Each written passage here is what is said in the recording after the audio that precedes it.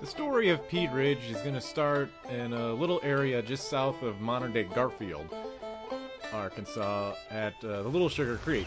It's a small creek that really isn't, have anything around it except for a lot of Confederate flags. But, considering that it's Arkansas, it kind of comes with the territory. But this is where the main Union camp was. It's along this river, or creek, right along here. So just to the north of the river is the actual town of Leetown. This is where the main Union camp was. This is where the Union Army was all set to face the Confederate forces, and expected them obviously to come over the creek. I keep calling it a river. The Union camp itself is nothing more than just, now it's a parking lot, but it was a small camp by comparison, just next to Leetown itself, which is just to the right of this picture. And Leetown is mostly a forest today. Nothing really special about this area. No pictures of the town actually exist. The Trail of Tears runs through it, which, is sad. And the University of Arkansas was here to do some excavations. But most of the battle actually would end up behind the Union forces. So the battle, it actually starts by a massive Confederate force moving behind the Union lines, trying to link up, and a relatively small Union force literally stumbled into them. And instead of saying, hey, let's go back to Leetown, they attacked, and they were completely, outnumbered. The Confederates were moving along Ford Road here, which you can see kind of up in the top, into Foster's Fields, and the Union just unleashed on the Confederates, and predictably, the Confederates just stormed past everything. This was going to be another huge defeat, and things weren't going real well for the Union, and they were being sent back to this tree line here, and they found this woods here, Morgan's Woods, that the Union was just these troops were just trying to get back and hopefully regroup to avoid another rout that seemed to be happening all the time for Union troops around the country. So the Union forces are thrown back to Oberson's Fields here. In the middle of the fields, they try to rally. They try to prevent this just total rout and have this Confederate force, which isn't even their whole army, just overrunning the Union. And a particular colonel, Osterhaus, here with this glorious mustache, wow. He tries to rally the Union forces because he knows that this is going to be a total defeat. They are being pursued by the Confederates. This is Morgan's Woods, the southern view, and there was terrible fighting in here, and the Confederates were just pushing. These cannons right there kind of mark where the Union kind of had to hold their line. And I mean, they are just firing into those woods, and it seems pretty terrible. Smoke and ash everywhere, screams. They had to hold. The Union had to stop, because on the other side of the fence there in the back with those cannons that are completely overgrown, that's Leetown itself. This is it. So the Union could not have another defeat like Manassas or Bull Run, the opening battles of the war, where this was going to end in a Confederate victory, Missouri was going to be the Confederate state, and boom, that was it. Something had to change, and so Osterhaus was able to kind of rally and hold on. More artillery batteries were brought up and just unleashed. They had to stop the Confederates from attacking. They had to do something to stem the tide. And I mean, it was really dicey for a long time and whether or not that was going to happen, but something changed the battle.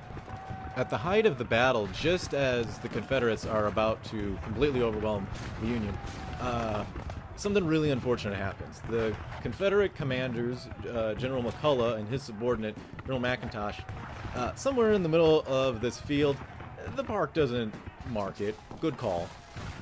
They're leading from the front. They are leading their troops on victory, and that kind of has a huge risk, and that's exactly what happened, because McCullough here gets axed.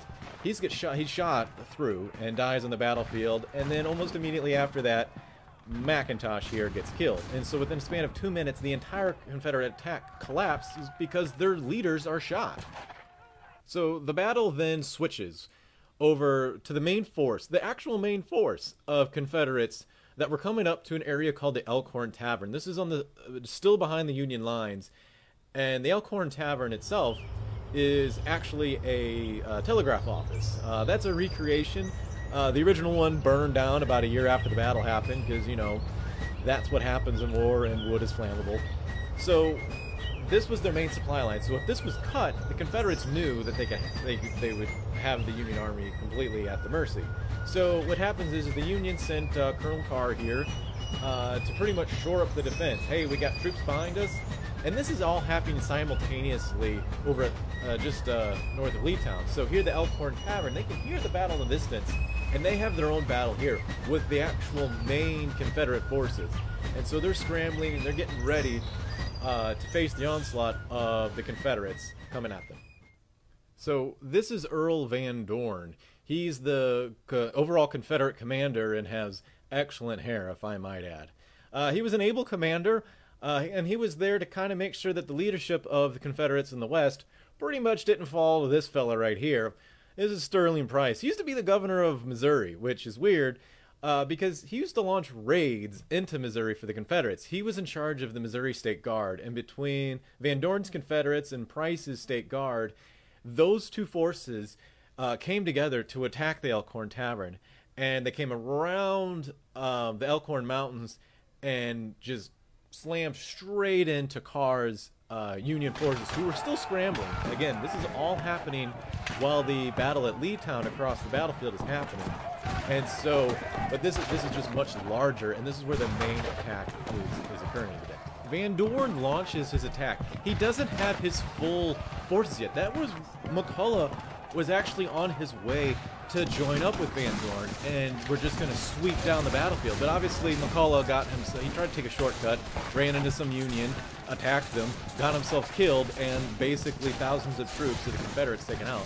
But even without those Confederate troops to help them out, you know, this was still going really well for the Confederates. They had surprised the Union, they were doing really well. This battle was really intense, but the Confederates had the Union backing up to the Elkhorn Tavern, and as the ferocity continued, Van Dorn didn't realize that McCulloch's been axed, McIntosh is axed, so he's still thinking that all those troops are going to reinforce him, so he keeps pushing it, and he forces the Union back to Forge Road, but this is just a little bit south. This is actually the same road that McCulloch was supposed to link up with. They push him all the way back to this field, and the Union is pretty much forced to make their last stand here in Ruddock's Field. Those line of cannon are pretty much where the Union, by the end of the evening, they had to stop, much like on the other side of the battlefield. And by nightfall, the Missouri State Guard is charging. They are trying to break it, but the Union line just north of Leefield, just like in north of Leefield, they are able to hold. They're able to end the night. The Confederates have taken the Elkhorn Tavern, and the Union line has stabilized. By the end of the day, McCulloch's troops north of Leetown are pretty much gone because he's dead, and the troops are just kind of sitting there. So the Union is able to concentrate all of their men and all of their guns, and so overnight they move all of their cannons here to the base of the Elkhorn Mountains. And in the distance there, that's where the Confederate forces were kind of digging in, waiting for the next day's battle. So this is where the big battle of the day was going to occur. And so in the early morning the next day, those guns along the line there, that's all Union. The Union had about 24 guns just ready to hammer into that mountain that is at the base there. And boom, that is where they just open up on the base of this mountain. And so this is kind of what the Confederates would have seen. Obviously there would have been a lot more cannons and just thousands of blue troops right there, Union troops. And so more specifically, this is actually their point of view within the base of the mountains. And you got to understand, there weren't any leaves, although there were a lot of bees this day when I went, and I'm sure there were bees back then too, although it was March, so who knows. But anyway, it must have been really, really horrifying because you've got cannonballs being thrown into these trees and splinters are going everywhere. It's loud. By the way, these Confederate troops are actually from Missouri. These are part of the State Guard under Price, and so they actually are so rattled that they kind of get dislodged, and it really demoralizes the Confederate forces for the huge attack coming up. The actual attack itself was pretty straightforward. Yes, that is my dad's finger there pointing. the way that the Union force went through. They were overwhelmed. They overwhelmed the Confederates. The Confederates were now completely outnumbered with McCulloch dead. By midday, this battle was over. I mean, it was just, numerically speaking, the Confederates ran out of ammunition, and the Union were just walking all over them. That's kind of what the battle actually would have looked like. And so, it really was, you know, the Confederates retreat, and that's kind of the end of the battle. And they say it's the battle that won Missouri, but it's not really in the way that you think. Both armies were intact. It's just that the Confederates got transferred somewhere else in the country because they needed troops, and pretty much the same thing for the Union. So it's not that Missouri was saved or anything like this. It's that, all right, it's not worth fighting over this state, and we need these troops elsewhere. So that's pretty much how Missouri stays in Union hands, because nobody really cares enough to actually fight for it. So, you know, yay.